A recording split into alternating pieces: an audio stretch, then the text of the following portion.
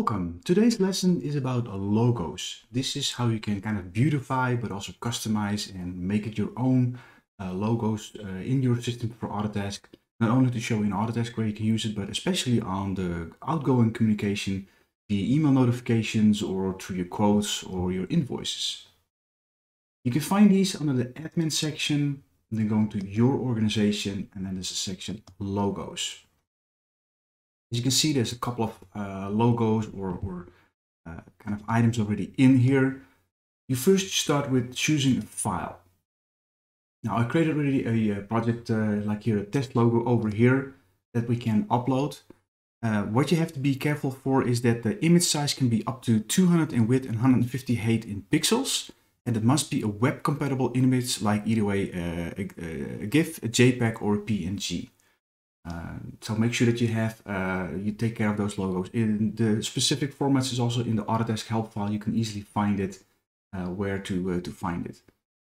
Now in this case, we have to probably refresh it and to get that logo to be visible.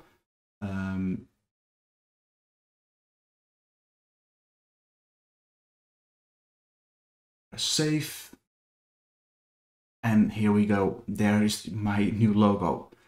As you can see on top, there's a couple of sections that says quote logo, primary logo, and other logo. How do you get it there? Let's go to this one that we just uploaded. As you can see, this is a much bigger one as the other ones that were uploaded.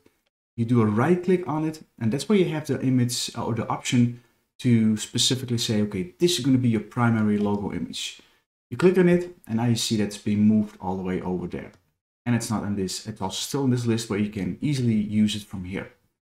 As you can see also, here's a black and white logo. Let's say this one, we want to have it as the quote logo image. Again, it goes to refresh and it goes over here. And that's how you can choose those pictures where you want to have them.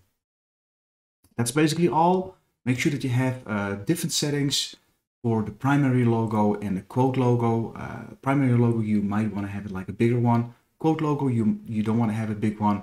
Sometimes it's a little bit playing with it.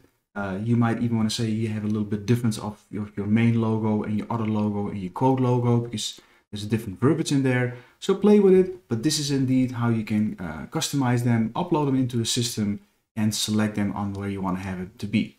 Make sure that at the end, of course, you press the save button. That way it's all done. And then you can go in there. Do take in effect that sometimes you need to log out and re-log in for everything to be completely visible. And that's all. Any questions, please post to our Facebook group. Thank you.